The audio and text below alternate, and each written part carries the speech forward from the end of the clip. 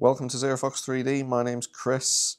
Today I'm building Flexo. Flexo is my case for various Meshtastic powered devices, including the WisBlock, Heltec V3, Heltec T114, RaspberryPi Pico, with a few others coming soon. Now, you'll be glad to hear I'm not going to talk my way through this video completely.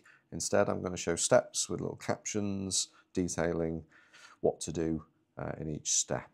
But before we begin, we need a few tools. So firstly, you need the Allen key, which comes with the kit.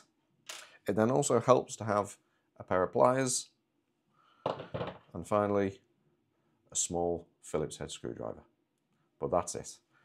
So let's get going.